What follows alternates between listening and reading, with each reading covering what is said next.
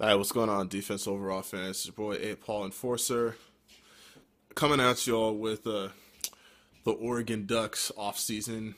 I'm slightly late on this, but as you know, we just started doing this, so let me get on into it already.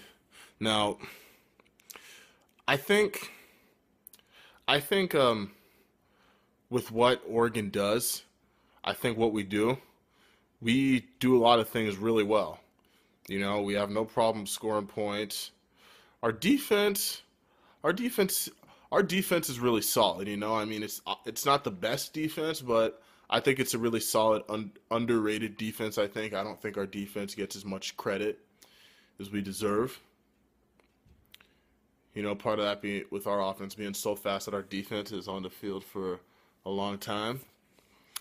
But I think that what needs to happen for us to improve next year, and especially what needs to happen in order for us to beat Stanford, is we gotta give Stanford a taste of their own medicine. I mean, if you're gonna argue with me about that, I don't see any other way to beat Stanford.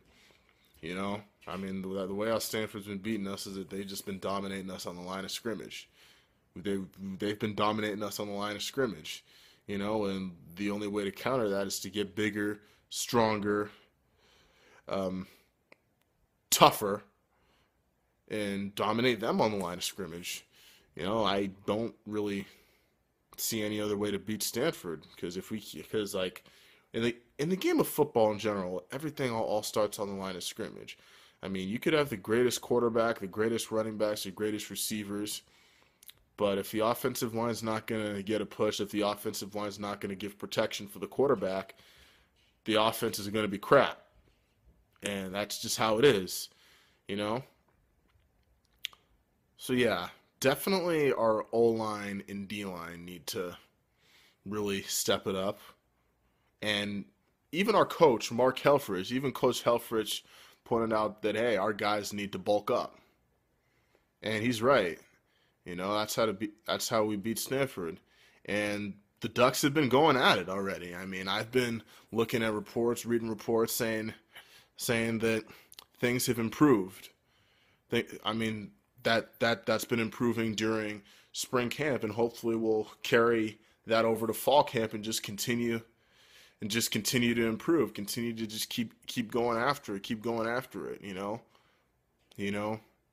I mean, you play to your strengths, your weaknesses, you work on them. That's what it is. That's what it's all about. But yeah, for real. So, oh, and speaking of size and strength, we also we recruited, and he actually committed to the University of Oregon, four-star offensive lineman Zach Okun.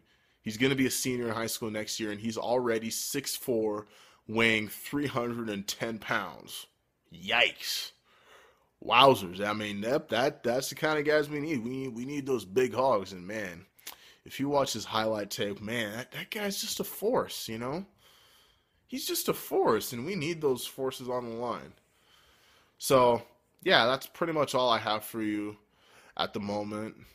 I might make another video later talking about the Oregon Ducks basketball team and so on. Well, that's pretty much it for you guys. I mean, the Oregon Ducks say, fast, hard, finish, win the day, go Ducks.